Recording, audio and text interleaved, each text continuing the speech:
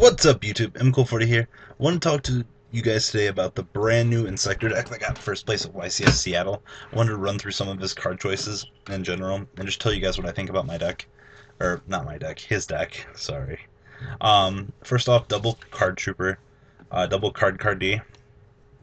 It's very good to see a deck actually win with Card D now. One Dark Arm Dragon. In a lot of his feature matches, and in matches in general, I heard that he used this card to get the win. It does a lot of work in today's current format. And then the Inzektors engine, triples in a beat, one Dragonfly, one Giga, one Hornet, three Ladybug. This actually really surprised me. Just in general, I was surprised to see him maxing out on this. But, it's another Inzektor that you can equip onto it and, do some damage to your opponent. One Sangan, one Reaper, and then double Guides.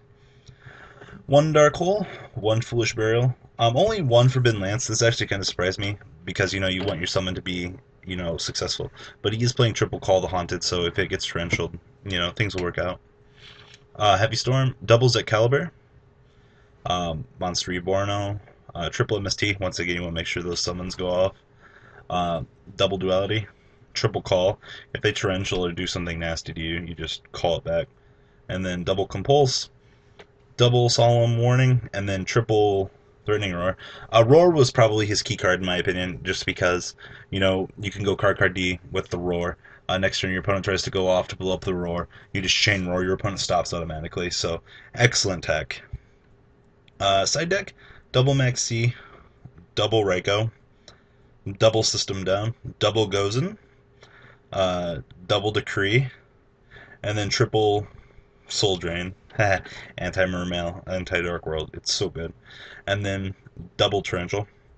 And then as for his extra deck, one Adreas, one Gotchi, one Leviair, one Maestroke, one number 12. Actually, very surprising to see him playing number 12. I'm not sure why. Number 17, Leviathan times 2, Giga Brilliant, Acid Golem, Utopia, Tempo, Tiras, Zenmaiho, and double Zenmates.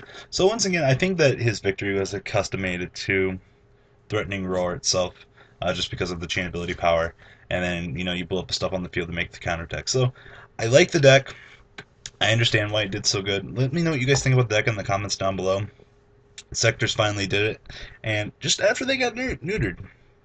So, leave a comment down below, guys. I would appreciate to hear from you guys, and I'll talk to you guys later on. Later.